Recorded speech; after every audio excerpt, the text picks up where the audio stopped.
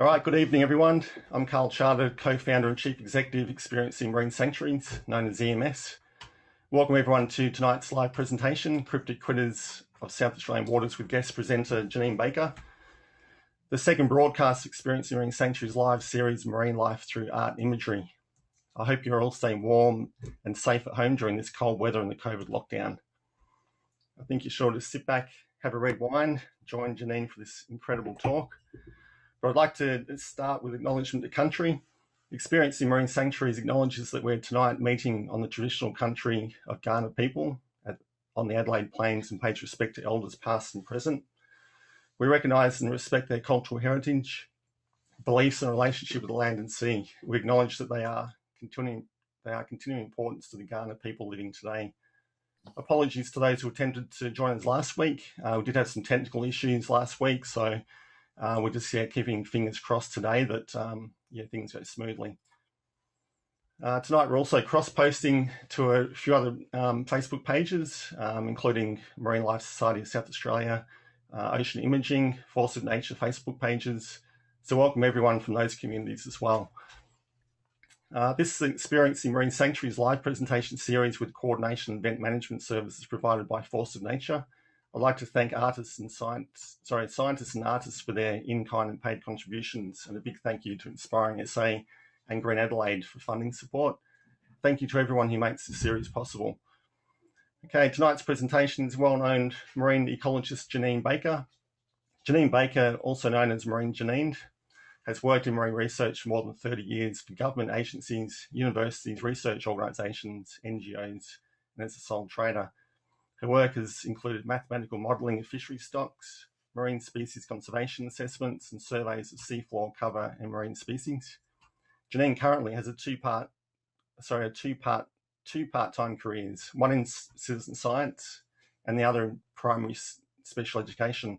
Janine has written many books and chapters on marine species in South Australia and delivered many marine presentations and workshops across South Australia. Janine also writes creatively, and much of her poetry has been published over the past 20 years. That was a bit of a mouthful, Janine. It's a big career you've had, and it's still going strong. Still going, yeah. Nerd. Right. Yeah. I call you the mother of marine parks. I've known Janine for about 20 years now through Reef Watch and other petitions, and without Janine, there wouldn't be marine parks in South Australia, I doubt. Tonight's presentations include artworks from Wildcard Sue, Leela Fletcher, Camilo Esparza, Dan Monceaux and Emma Monceaux.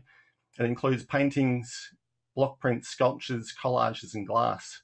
The artwork is as varied as the South Australian marine life it represents. More entries for the series are invited. There's no entry fee, and artists are offered a small placement fee if their artwork is selected. Artists are welcome to send expressions of interest to participate in these talks in the EMS Totally Immersed event.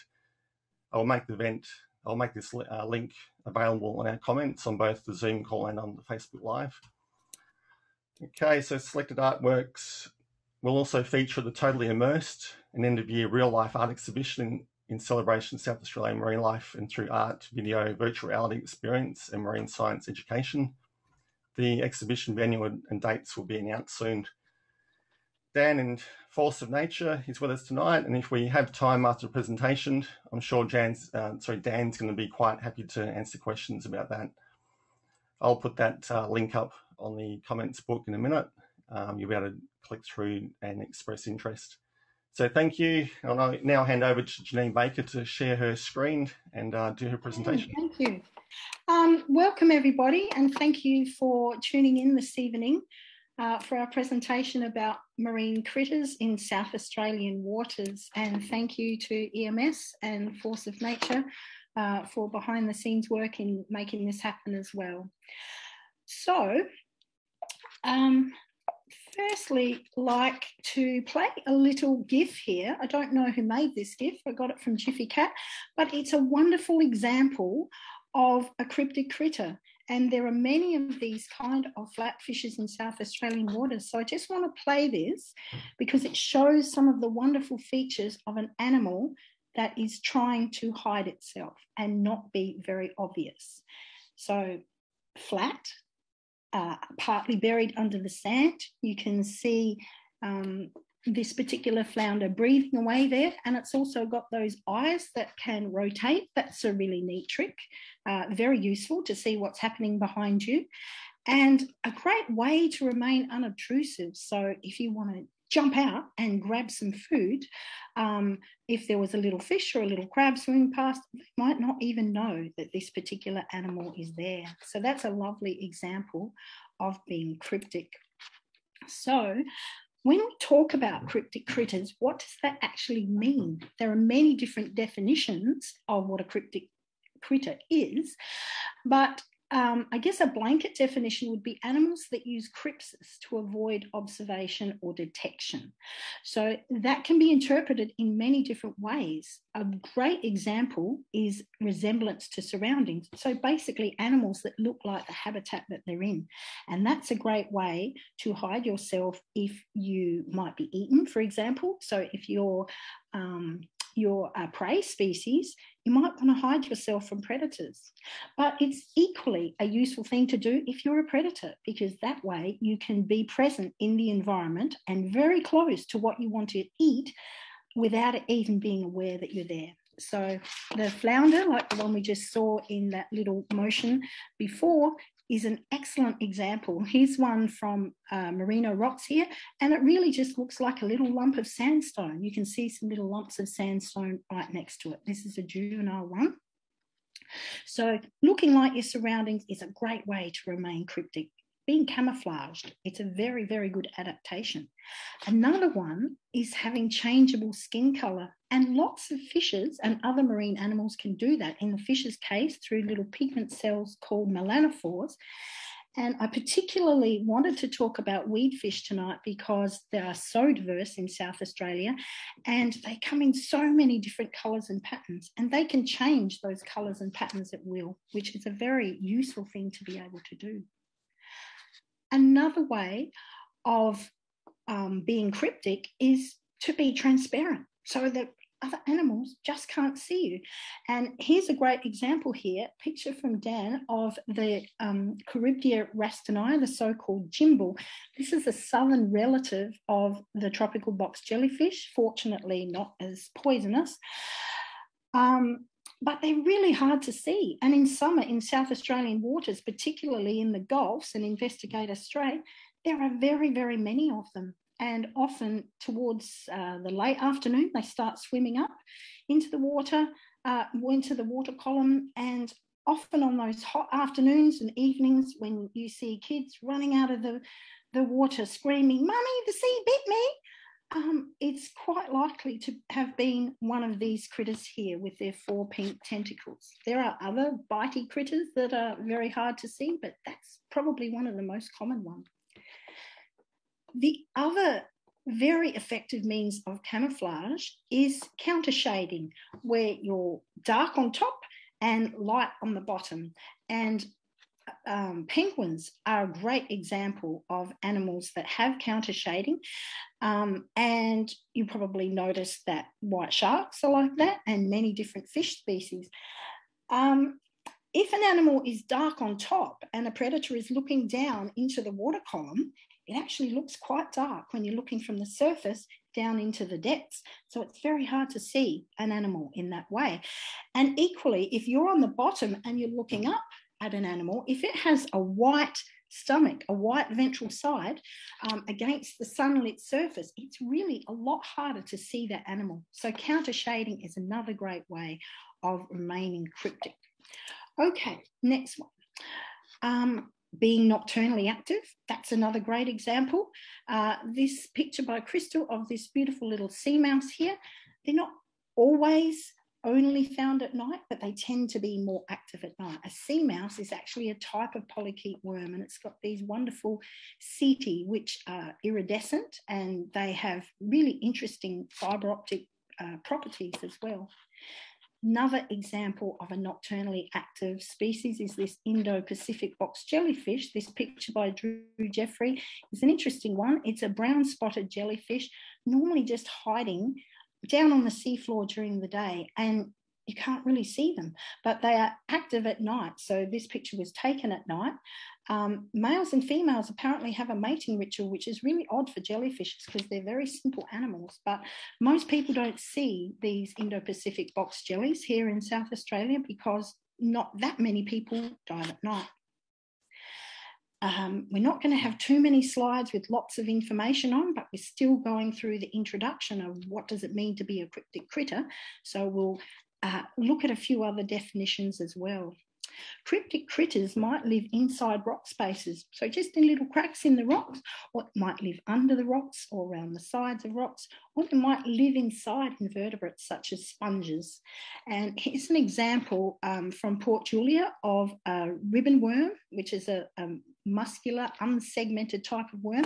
This was actually a really bright, almost fluoro purple colour, but it's not obvious in this picture, about 20 centimetres long. This was inside a floating sponge that had been uprooted by a storm, and it was just floating near the seashore there.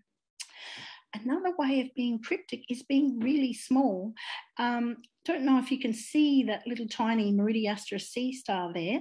The black blob next to it is my index finger. So you can see that that animal is really quite small and very hard to see. And that's a useful way of protecting yourself if you're quite small. I'm not going to talk much about cryptic speciation, but if you do a Google search of cryptic animals, that is likely what will come up. So cryptic speciation, it is important. It's not the subject of this presentation, but there are many animals that have very similar appearance, but genetically they're quite distinct. So if an animal was originally thought to have a broad global distribution based on its appearance, if work was done on the genetics of that animal, they might find that they are actually quite distinct populations that don't mix. And that has quite significant consequences for conservation, because if an animal is only found in a small specific area and the populations don't mix, that is of greater conservation significance than an animal that has very widespread distribution. And here's an example here of this particular sea slug, and a paper was written recently separating this widely distributed species into individuals. Okay, so back to these wonderful flatfishes, the flounder and sole. I just wanted to talk a little bit more about them because they're all over South Australia. They're in particularly in sandy areas. Here's a couple just from the local area here around Brighton and Glenelg. These are juveniles here. And here's one by Matt Tank showing these wonderful mottled patterns here of light and dark. So that's very well camouflaged on the seafloor where you've got these little bits of algae here. These are weird animals because when they're born, they have eyes on either side of their head like fishes usually do. But as they grow, one eye will migrate over to the other side of the head so that they have two eyes, either on the left side or the right side, and that divides the different groups of flounders. And normally, if I was with a live audience, I would ask them, why wouldn't you have an eye on the underneath if you were a flatfish? And people could write in the comment box if they want to, but your eye would get scratched all day long. If you were swimming along the seafloor with an eye underneath, that would be very painful. So good idea to have your eyes on top if you're a flounder, and you can look around and just sit there and pretend that you're not there, and then grab your prey. And that's called ambush predation. So the prey will come up very close, not knowing that the ambush predator is even there. Sit and wait predation. Okay, so I wanted to introduce Emma Monceaux, who is our first artist this evening, and Emma's made a beautiful southern sole plate. You can see some pictures of southern sole here. Here's a photograph of Nigel Marsh, and this illustration by Edgar Waite from back in the 1920s. So I'll play Emma's video now, and she can tell you about the beautiful patterns on her plate and what inspires her. Thank you, Emma. Hi, I'm Emma Monceaux. I'm an artist from South Australia. I make abstract art inspired by nature.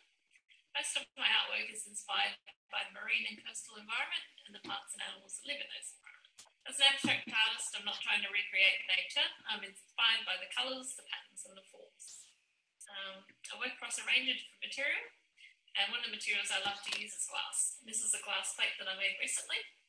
And this plate was inspired by a flatfish called a southern sole. The southern sole lays on the seafloor, so has very subtle colour and pattern to camouflage with the sand. And I looked at some underwater photographs of southern soles to decide on the colours and how I laid out the pieces of glass to produce this glass plate. Thank you. That is beautiful. And that plate is available for sale, I believe, on the Force of Nature website, along with other works by both Emma and Dan. Thank you very much, Emma, for producing that. That was made just last week for this particular series. So thanks again, Emma. Hi. Okay, here is the plate up close, showing those beautiful white patterns on the top and also the black speckling, which is characteristic of the southern sole in its habitat, where it's got lots of different types of small sand grains and also shells, broken up shell rubble as well. Thank you. Okay, I wanted to say a little bit about weed fishes because they are a very good example of well camouflaged animals that can change their colour to suit the environment that they're in. So there's some examples here. This particular green one isn't looking very well camouflaged, but right next to where I took this photo was some very bright green caulerpa algae. So this fish would have just come off the caulerpa into the other algae. There's another green example here. And this little one down here, a photograph down near Cape Jervis. There's some pink coralline seaweed here, and you can see the fins also resemble the coralline seaweed, and there's little holes in the fin that helps to break up the outline of the animal, which assists in camouflage. And the animal was actually the same colour as this pink seaweed in the environment there. And you can see this one is particularly chunky looking. That's possibly because, well, either it's had a feed or else it's a female carrying eggs.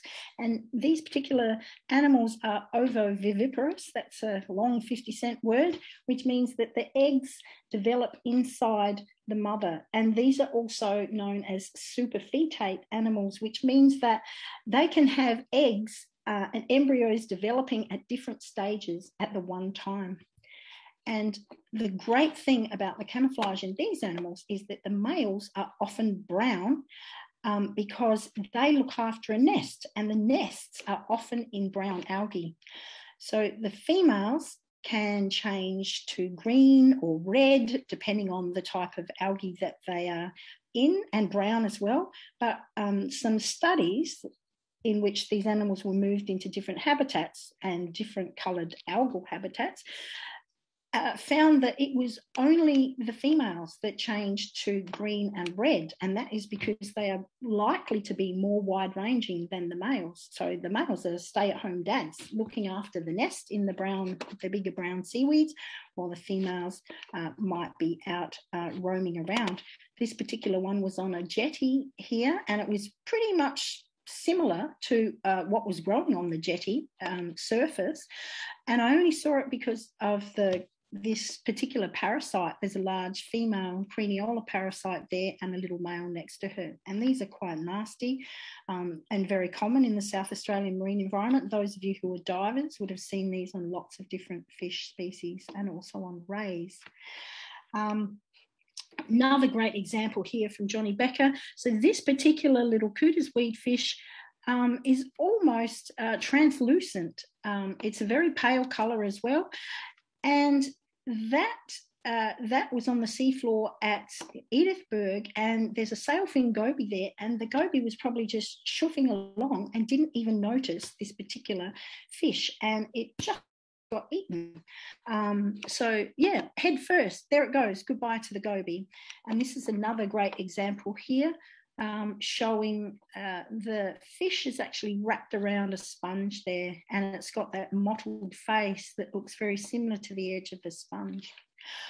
Don't want to talk too much about weed fish, other than the fact that because They have nests, and they don't have eggs and larvae, eggs and sperm that are distributed in the water. They actually have internal fertilization, which is kind of rare for a fish. We have lots of different species, so they don't have a chance to disperse very much, so lots of localized populations. So there's well over a dozen species in South Australia here, and about 27 species in Southern Australia. I wanted to show this because these are all exactly the same species. So this gives a good example of how varied the camouflage is in this animal, except for these stripy numbers at the top, and that may be a signalling mechanism whereby they are possibly showing their stripes to look for mates. I'm not quite sure, but that's very ineffective when they're on sandy surfaces anyway in terms of camouflage. But in other examples, when they make themselves pale, they are quite hard to see. So thank you to all the photographers, particularly David Muirhead, who loves to photograph weed fishes in the shallows, and he's got quite a lot of good examples of these species. Okay, another one that has a similar type of habitat down on the seafloor is the painted stinkfish. And I wanted to include this because it's a great example of disruption. So it's got this stripy pattern here where it's dark on the side and light on the top with speckles. So if you were looking down from the surface, it would be quite hard to see this animal because it's very similar to the sandy environment there. But if you're looking at it from the side, and you've also got dead seaweed and maybe small dark rocks and other dark objects, having a dark side like that breaks up the outline of the fish and makes it harder to see. So if you were looking from a distance, it could just look like a little piece of dead seagrass or something like that. Here's another example here. This one I photographed at Port Noarlunga. I don't know if you can see the mouse here, but this one had a bright white head, but the snout area was dark grey. And that breaks up again, the outline of the fish. So it's very hard to see the shape of the fish. This one was actually 3 different blocks of colour. So that's a very good example of disruptive coloration. Very similar to giraffes and cheetahs in the savannah in the dappled light. They've got the dark and light patterns. It's very hard to see them in those kind of environments. So this particular animal, when the painted stinkfish is seen up close, and I've got an example here from down at Moana, you can see it actually has quite a lot of different colours, pinks and blues and golds up close. But when you're looking at the animal from a distance, really quite well camouflaged. Here's another example that Adrian Brown took on one of our field trips over to York Peninsula. Again, it's got this lovely speckled pattern on the top that looks really similar to the sand around it. And there's one showing the male in summer, in breeding season. They have this beautiful golden orange head there to show that they're available. Okay, so we want to have a look at some of the anglerfishes as well, because they are amazing in terms of camouflage. They really, this particular one just looks like a hunk of seaweed. And there are other species, as divers in South Australia well know, that look like little hunks of sponge as well. So this particular one has all these wonderful thin fleshy appendages that are on the whole surface of the body and also on the fins. So it looks like red seaweed. These ones, female lays the eggs attached to rocky surfaces, and they are guarded by the male. Like all anglerfishes, they have a lure. So here's a great example of the lure in action here, looking like worms. So this is another ambush predator. So just sits there, I'm a seaweed, I'm a seaweed, I'm a seaweed, and then grabs the prey with these wonderful sharp teeth that you can see here. This was a dead example that washed up on the beach.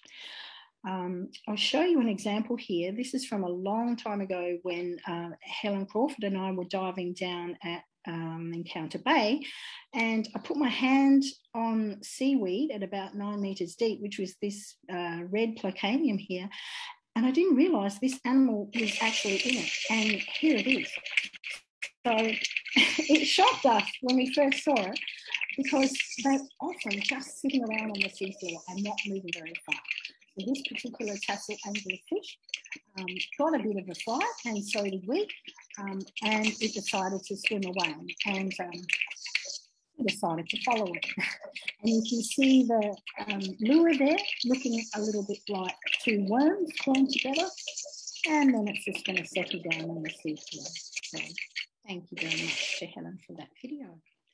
Alrighty, we're going to meet a couple of other artists in a minute when we talk about leafy sea dragons, because these are really masterful at camouflage. They're very iconic animals that people from all over the world come to South Australia to see, and I'm sure when COVID lifts, people will be happy to come back from interstate and overseas to see the sea dragons here. We're very lucky to have leafy sea dragons here because they're only found here in South Australia and also in Western Australia, this particular species of sea dragon.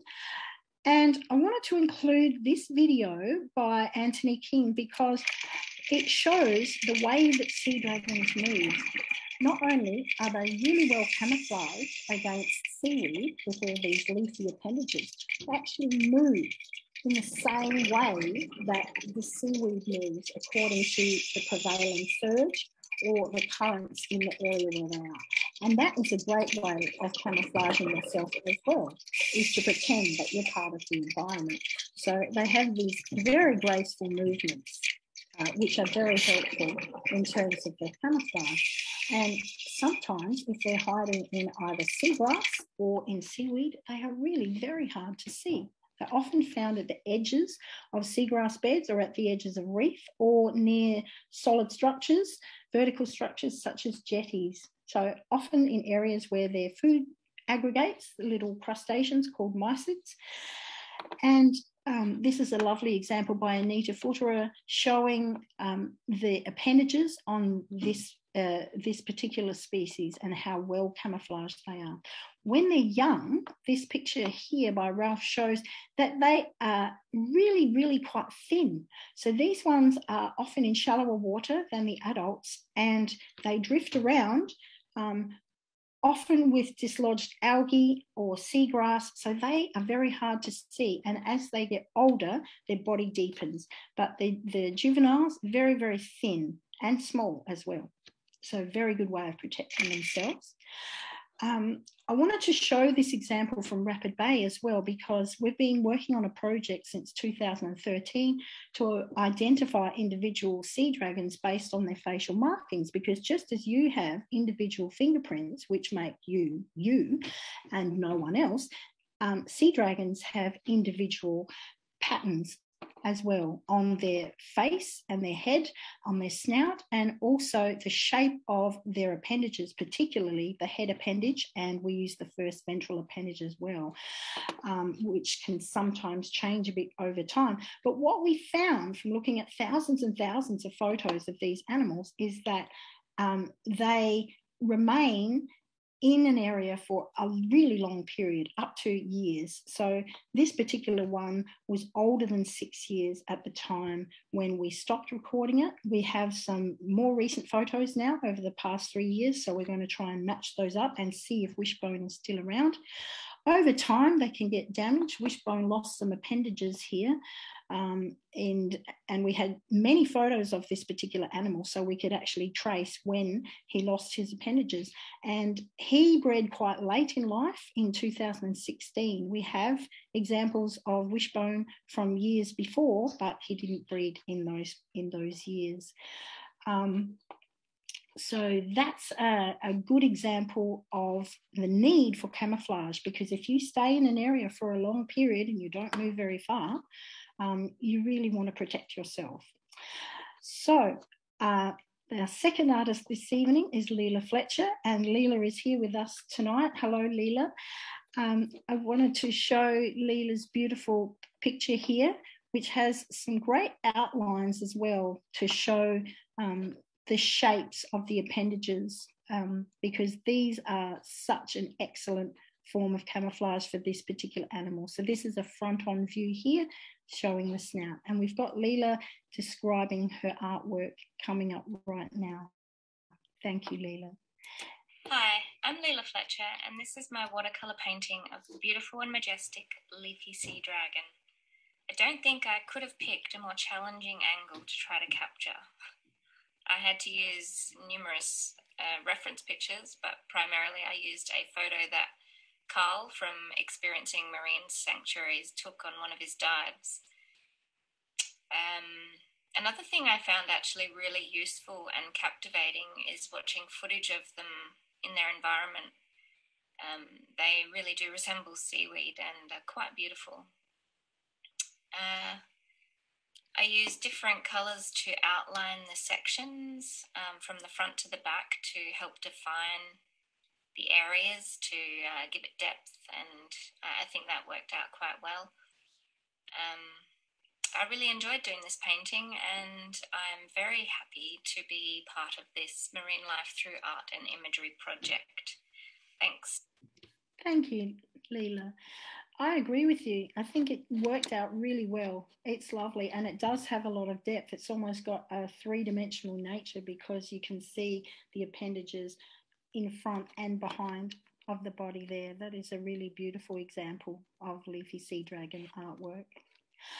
Okay, I also wanted to mention Sue Lu, also known as Wildcard Sue's work, because Sue has been working on leafy sea dragon art and Australian native wildlife for several years now. She has a special interest in marine life, but she also paints and draws animals from the land and also birds. And she discovered a few years ago that she could draw very realistically from observation. So she likes to dive and study and film and photograph the animals before drawing them. And it happened that this particular sea dragon called Carl was the first one that Sue drew. And here is Carly a little bit later that was done. The first one was done with Artline pens, and occasionally Sue also uses grey Tombow pens. And more recently, she started to incorporate colour into her work using the coloured Tombow pens. And this is a great example of the camouflage colours that leafy sea dragons have, with these olive colours here and that beautiful kelpie colour. So thank you very much, Sue. Sue also produces greeting cards and educational colouring in sheets and a lot of other art materials. So look out for Sue in further presentations as well. Sue will be showing more of her artwork as part of this series. So thank you, Sue, for providing this beautiful sea dragon artwork for us this evening. Okay, we're going to play a little game now called Where's the Fish? So those of you who have an annotation button, which allows you to scribble on the screen, perhaps you'd like to find the fish. And I'll just check if Carl is there. Carl, are you able to set up the annotation so people can find the fish?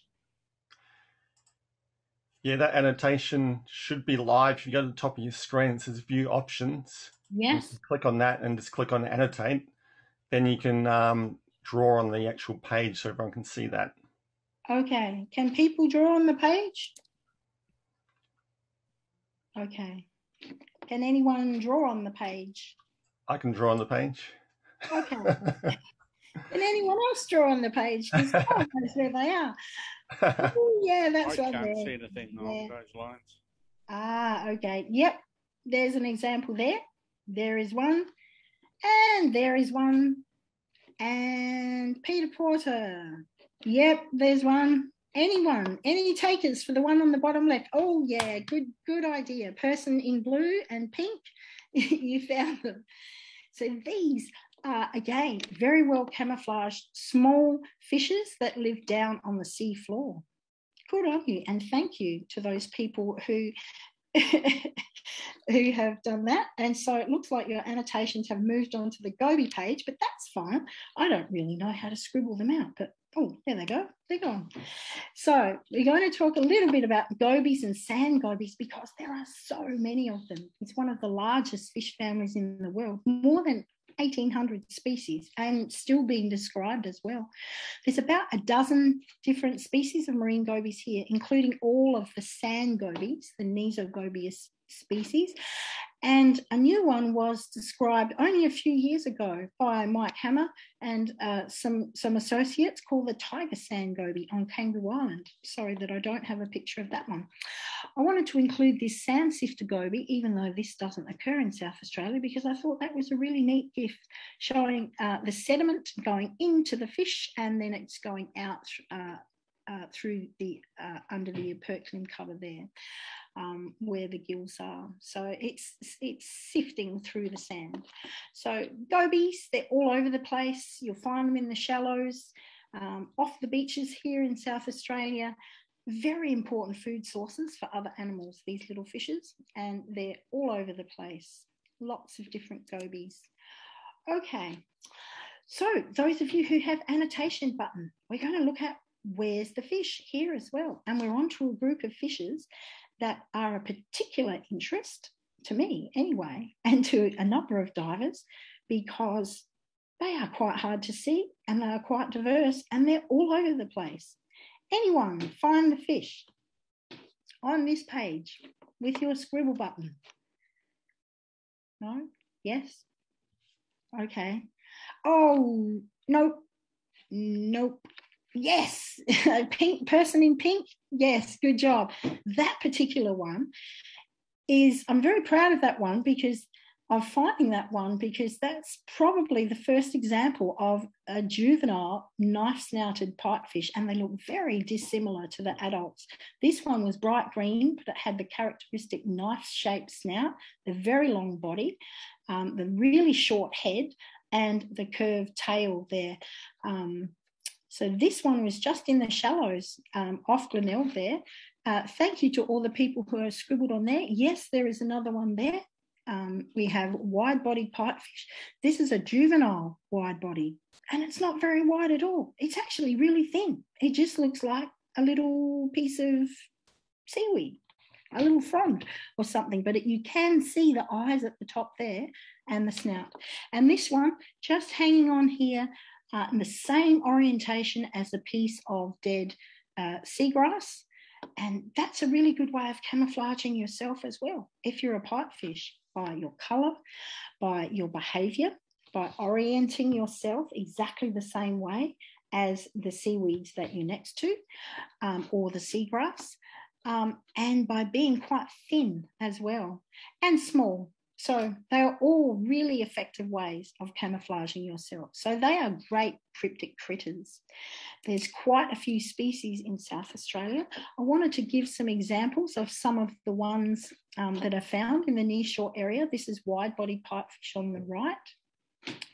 This is Briggs crested. This one came up and whacked my camera lens. So it's got this little snout there. And this is a relative of Briggs, this wonderful picture by Dave Muirhead here showing the rhino pipefish with his little horn there. So this particular pipefish found in the shallows, often in the dead seagrass detritus in this particular seagrass, Posidonia here, the tapeweed. And it's actually got little pale white patterns on it that look a little bit like the calcareous algae that's on the dead seagrass. So incredibly good camouflage. And if you're walking through the shallows, it's quite possible that these animals are there, even in less than a metre of water, and you might not even know that they're there. They're really very, very cryptic. Here's one that Anita Futterer photographed when we went to Glenelg recently.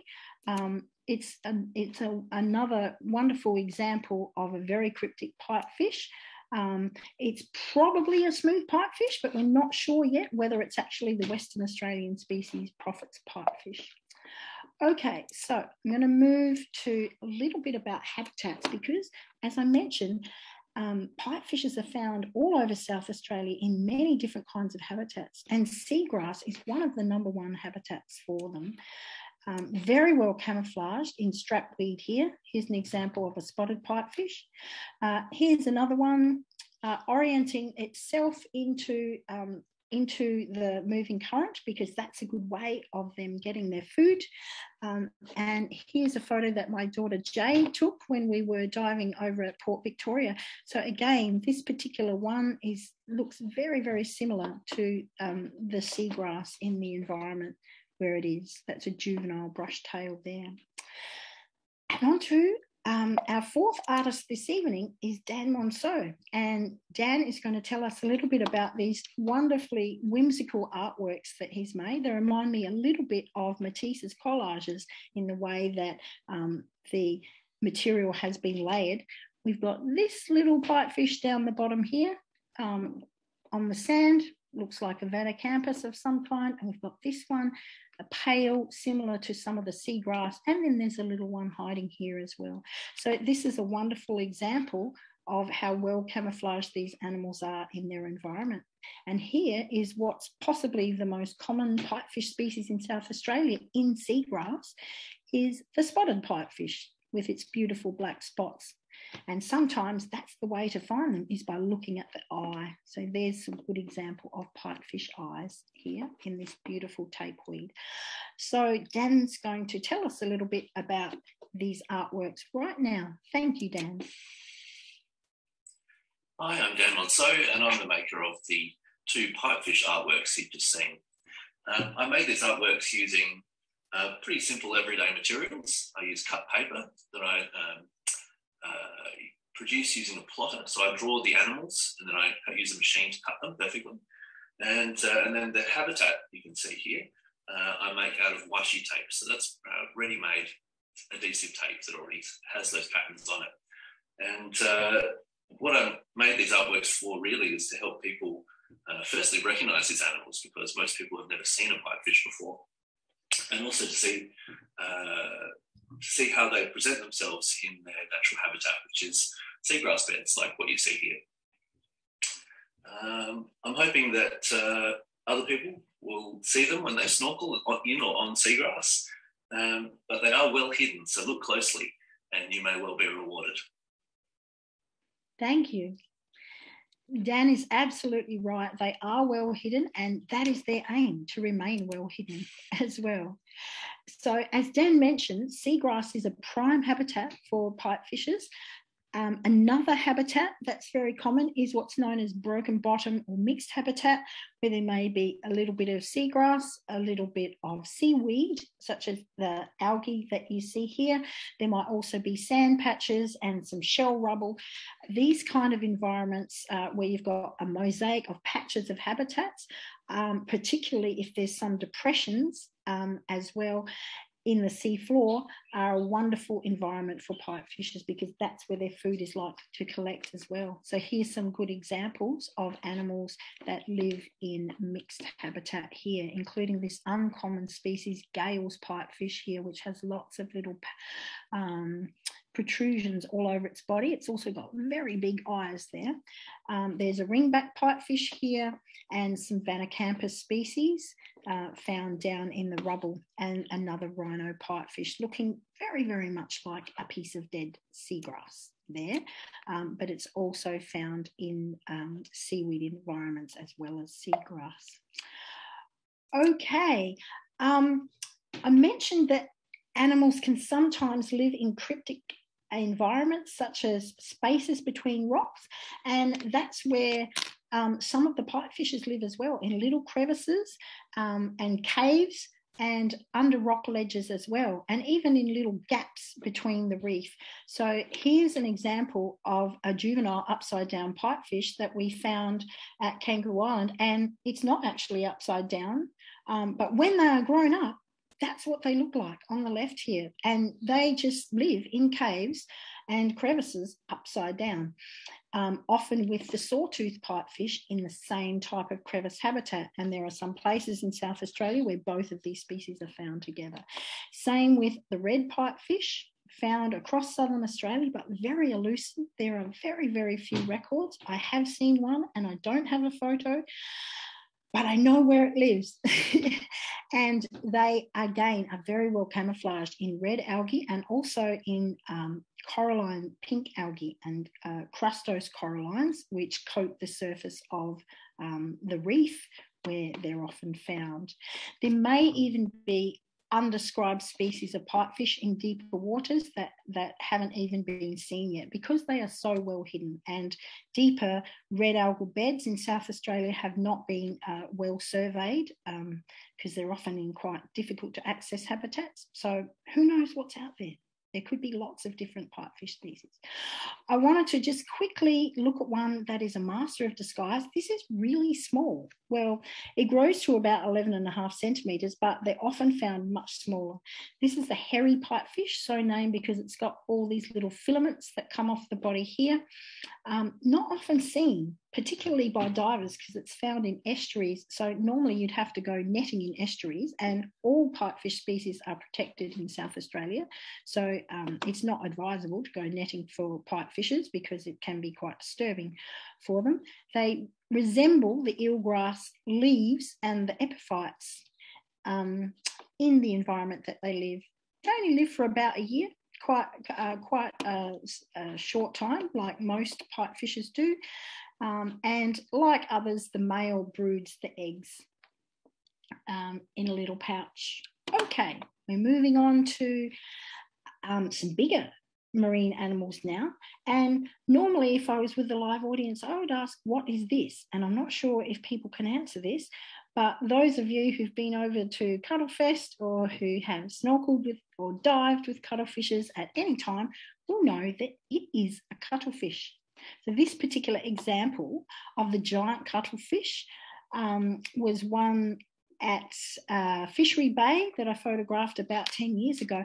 And as soon as it saw the divers, it positioned itself in this pose and curved the tentacles, and it also raised papillae in the skin, which is under the control of the nervous system and the muscular system. So it can happen very, very quickly. So whatever the animal perceives in the environment around it, it can camouflage itself very, very quickly using these papillae and also the colour. I don't think it did such a good job with the colour, but anyway, it was trying to present itself as seaweed, I think. It was even in the same orientation as the seaweeds around it.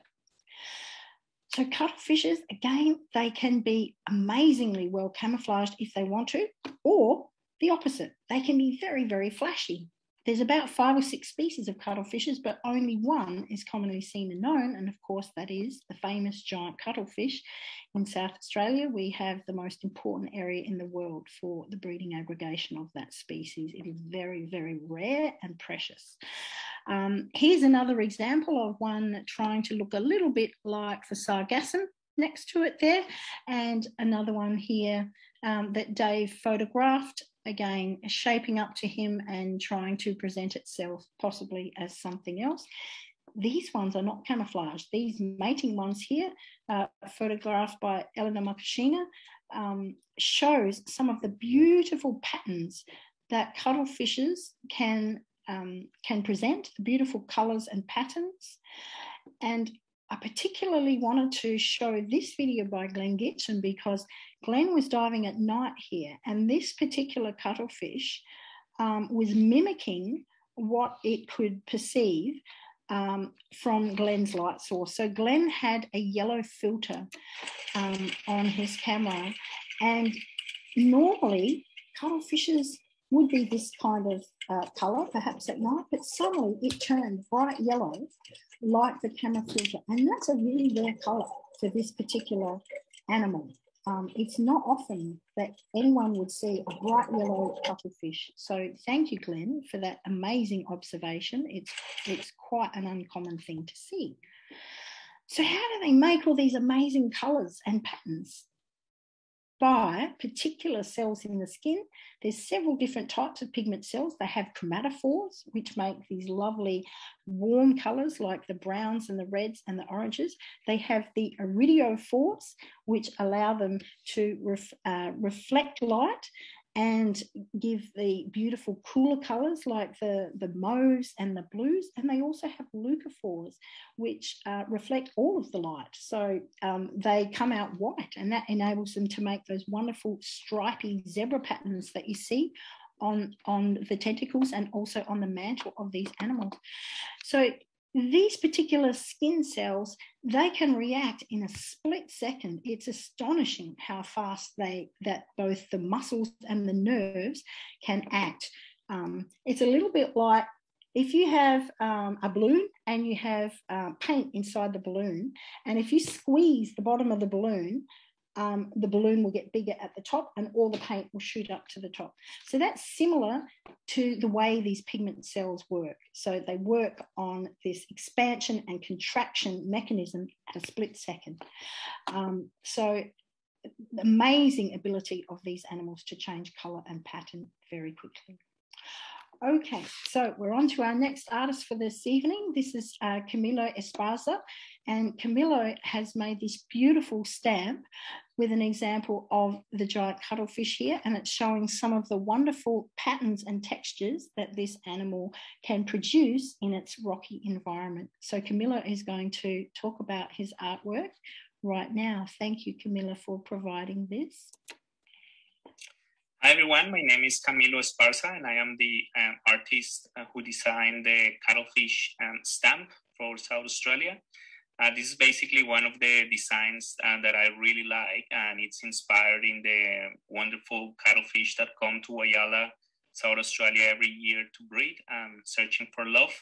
So this is one of the designs that really inspired me to do a lot of marine life art, paintings and printmaking. That is one of my passions that I work with. I had the experience of swimming with a giant cuttlefish earlier this month, and I'm definitely inspired to do more designs from these wonderful creatures. Thank you for inviting me and for being part of this wonderful series of talks. If you want more information, please visit me on my Instagram account, Camilo Artist Blog, and also my WordPress account, Camilo Artist Blog as well. So thank you very much, and keep doing the wonderful work you're doing. Thank you very much, Camilo, for the wonderful print. Really happy to see that, and we look forward to seeing more of your work throughout the series. Thank you for presenting. Okay, so going from bigger animals such as cuttlefish down to little animals. We talked about the fact that some of these animals can hide under rocks, and some of the nudibranchs, which are sea slugs that don't have a shell, in South Australia, they spend their whole life living under a rock, living on sponges under a rock, and eating sponges and looking like sponges, and they don't get out much. Sounds pretty boring, doesn't it? So here's some great examples. Here's a beautiful pink sponge here. Mrs. Rostanger has the same kind of little holy patterns on top, so it looks very much like the holes in the sponge. Here's some examples here from the metropolitan area, rocky beaches down south. This is the Sclerodorus. We're not actually sure which Sclerodorus this is. It doesn't have a species name, if it is a South Australian species, but it's quite possible that it is introduced because it's found in a number of areas where other introduced species occur, and it's really quite prolific. And the more we look, the more we find of these particular things. So some of these animals take up the compounds from the sponges that they eat as well, and that's another great way of protecting yourself, because if sponges have some very distasteful compounds in them, you're not likely to be eaten.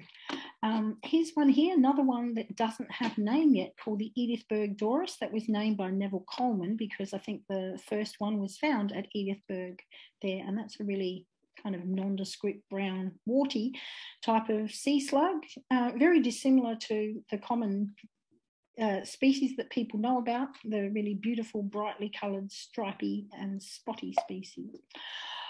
Okay.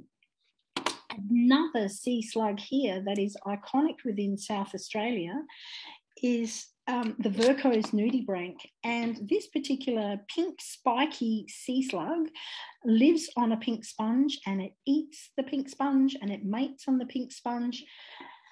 Here's some wonderful examples here. There's one from Sean Ruxton here and Matt Tank, found in lots of different environments, basically wherever this sponge is. However, we've also found them in areas where we cannot see the sponge anywhere. whether these have been washed in from deeper waters or whether the younger ones are in shallow rock pools and then they move into deeper waters as they get older. We're really not sure, but we have found quite a number of them nowhere near the sponge, and we've actually looked around in the vicinity for the pink host sponge and not found any of it. So yes, that's a bit of a mystery. So not always cryptic, but when they are on their pink sponge, really cryptic. Okay. We're getting towards the end of the presentation now, but I wanted to talk about sea stars because South Australia, sorry, what was that, Dad? Oh, sea stars are usually very showy, and we have lots of bright species, and they're often the first things that divers and snorkelers see when they go into the water, because if they're red or orange and they've got the arms sticking out, they're quite obvious in the environment. But many of the sea stars we have here in South Australia are not obvious at all. They're actually really quite small. We've got a number of species of Meridiastra here, really quite beautiful, delicate little animals, and they're very small as well. Here's one that looks like Nana's rug, with lots of different colours and patterns all over it. And this one is of particular interest because I found this one down at O'Sullivan's Beach in some algae, and it was collected under permit for scientific study because this particular one is going to go over to Colombia and possibly be described because it's related to the paddle spine sea star from Victoria, which is the world's smallest sea star, but this is possibly a new species, and this is the first example of this particular animal. The whole sea star was only about 5 mils in diameter, and it's believed that that is the size of the adult, just as the paddle spine sea star, the Elasticaster palmula, is also very, very small. Even as an adult. So they really don't grow much more than that. So this is a particular example here showing the tube feet. Sorry about the noise. There's birds in the background. We probably just want to get rid of those. There we go. So this particular animal shows the 6 arms. The other paddle spine sea star only has 5 arms. So this is of particular interest to taxonomists because it hasn't been recorded before. Okay, so very cryptic because these little ones live under rocks or on rocks and are very small and hard to see. This is a great example here of Meridiastra fischera, which we don't find very commonly in South Australia here compared to the eastern states. But thank you, Matt Tank, for that photo. Okay, I wanted to include these wonderful watercolour and pencil drawings from Lesieux, who was on Baudin's voyage. He did all these. There was a lot of material collected here from around Australia when the French were exploring at the same time that Matthew Flinders was exploring as well. So Francois Perron was on the French voyage and Lesieux was the artist, and he painted a lot of what Perron collected, and it's now in a museum in southern France. That's one of my life ambitions, is to go and see the Baudin voyage artwork.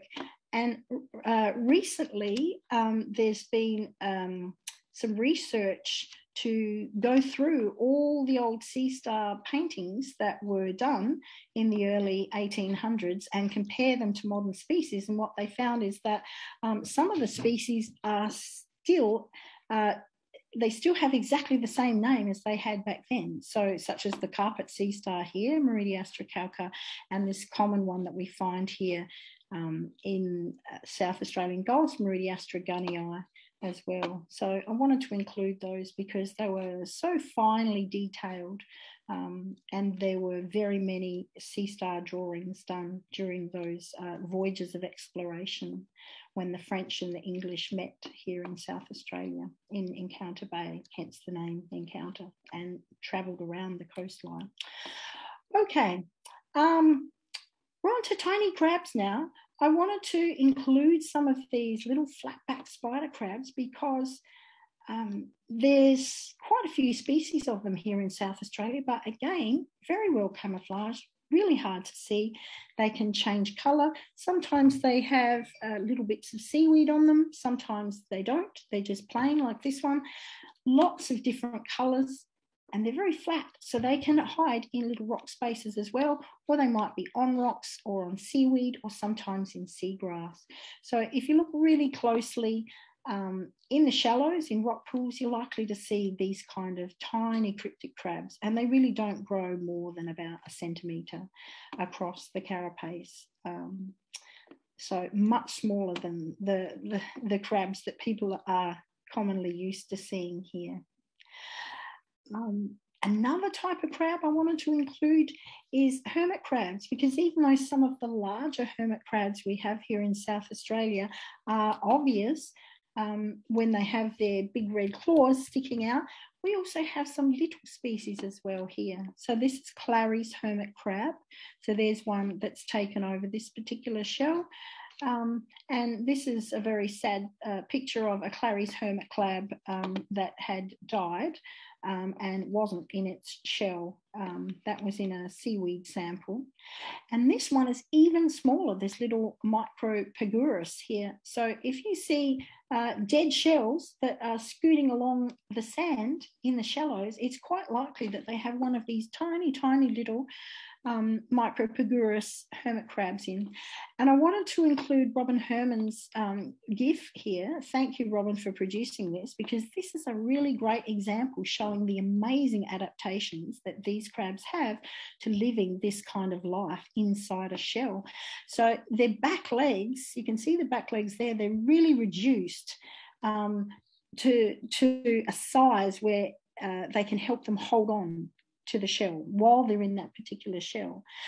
And then when they grow out of the shell, they will discard that one if the animal gets too big, and then they'll take over another shell. And it shows the animal here curled around the inner whorls of the shell. So it's a wonderful, safe compartment for these animals. So they are quite cryptic when they're hiding in their little shell houses there, the tiny hermit crabs. Okay.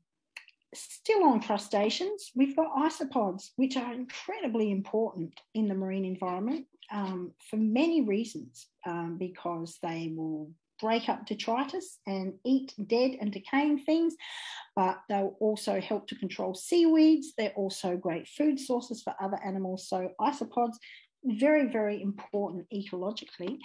I wanted to include Janine Baker because these pictures by Mike Burrell show the amazing variation in the patterns and the colours of these particular isopods. Isopods being small crustaceans, and they're also known as sea lice. These ones are sea centipedes, but there are other kinds called sea lice that sometimes bite. If you're in the water where there's a lot of sea lice. This particular one I found in American River. This one lives on on seagrass, and it's really quite well camouflaged. It's very flat, like the seagrass blade, and it's the same colour as well. A number of different sea lice live in kelp. So here's and other seaweeds. Here's one that's found in Sargassum sample. This is a Paraditia species of kelp lice, and these are extremely abundant. They are everywhere. So great food sources for fishes and for other animals as well. Also extremely well camouflaged because they're the same colour as the seaweed that they live in. Still on the crustaceans, we've got these crabs. Cryptic decorator crabs. These ones are quite small. These Schizophorus rufescens. Sometimes the only thing you can see are their little red claws sticking out. Here's an example here that Dan took. Dan photographed. There's the claws sticking out there, but really quite well camouflaged if they're not moving. These particular ones can chop off little pieces of sponge and then stick them all over the top of their carapace here. Here's an example that's got little bits of sponge on its carapace and also on its legs. And here's one I found that was dead. So that's just the shell, the carapace, that's been discarded and the animal has grown a new one, this shows the shape of the animal without its very effective camouflage.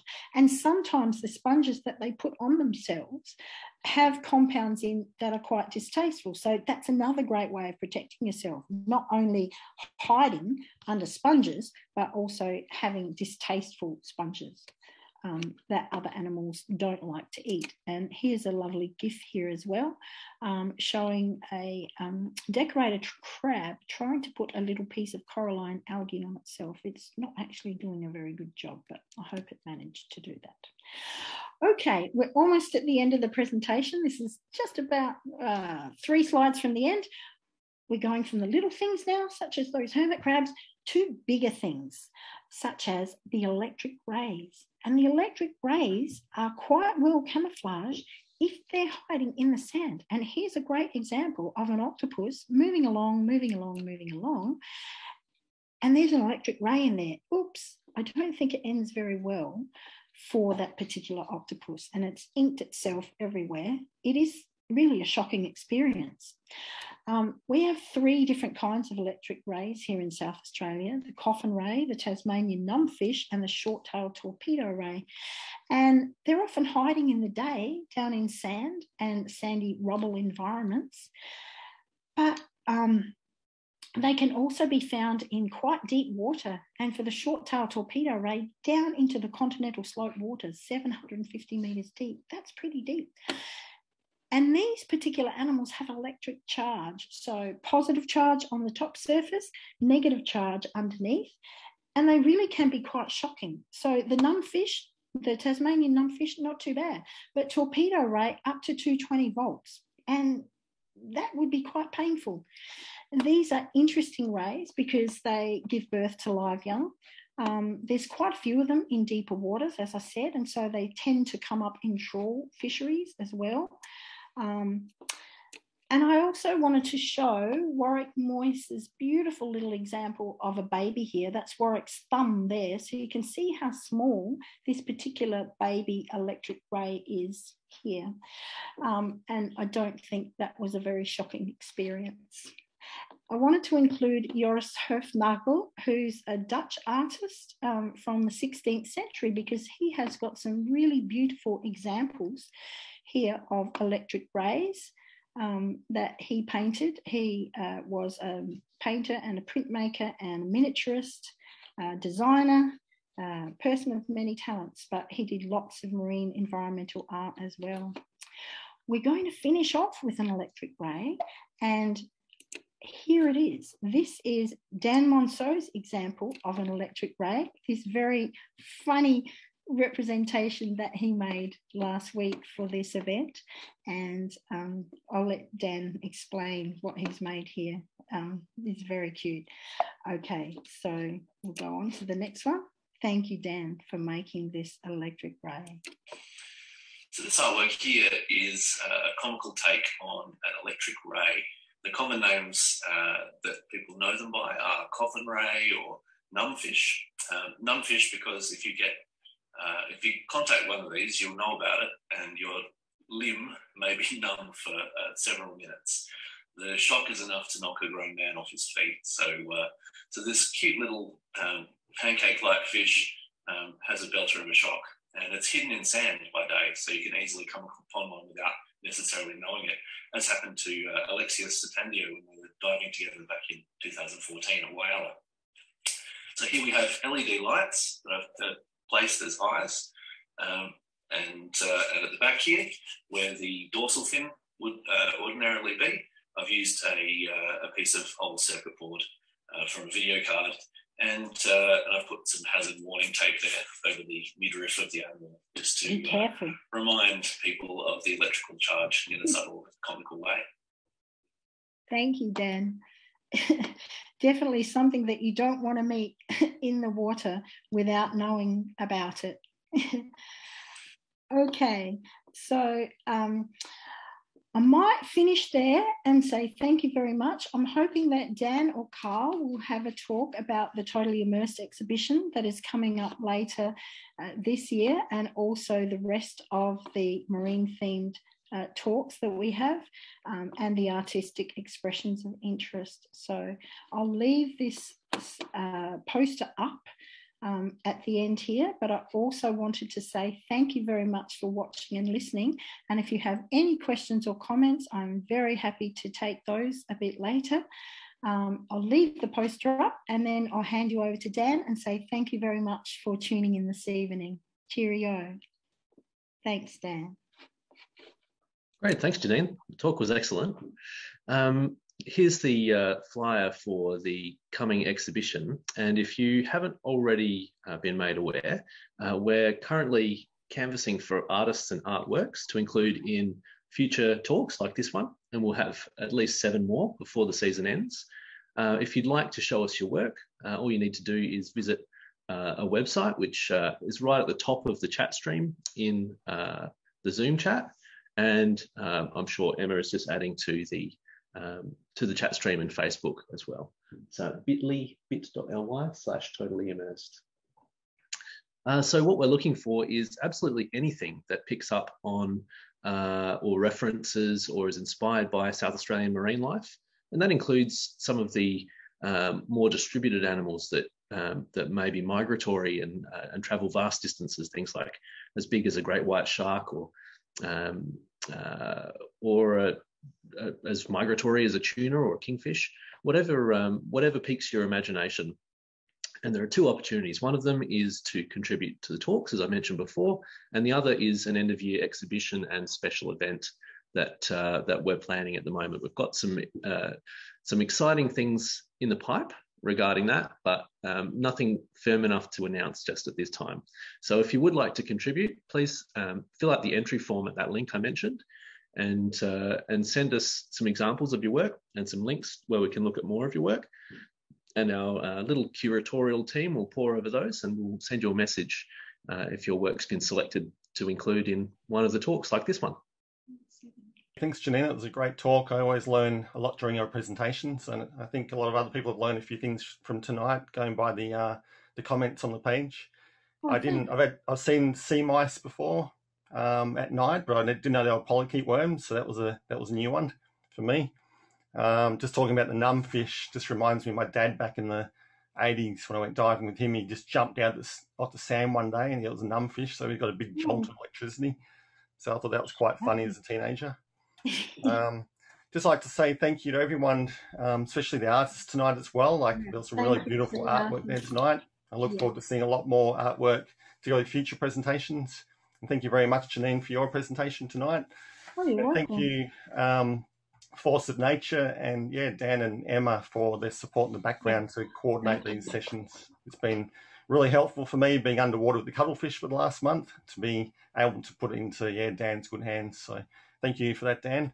And I look forward to announcing future presentations in the near future.